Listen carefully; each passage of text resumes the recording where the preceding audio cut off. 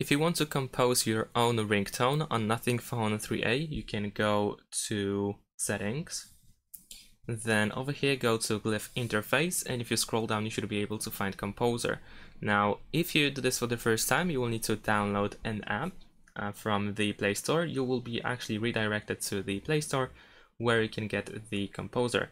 And now over here, if you tap on any of these buttons, then you will play the part. So let me actually volume up a little bit. And as you can see, you trigger the Glyph lights as well. So once you are ready, we can press this record button. Of course, we need to grant permissions. And then we can compose our own ringtone, and then we can press stop once we are ready. And you can also pray in order to check out and listen how it sounds like. Of course, mine sounds terrible, just for the purpose of this video. And then we're gonna save it.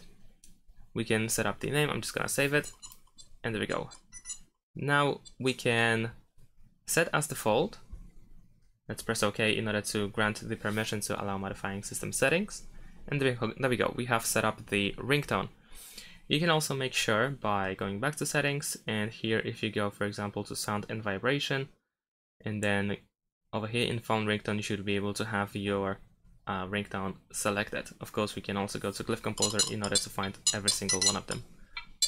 And that's pretty much it. Thanks for watching, leave a like and subscribe to my channel, and see you in my next videos. Bye!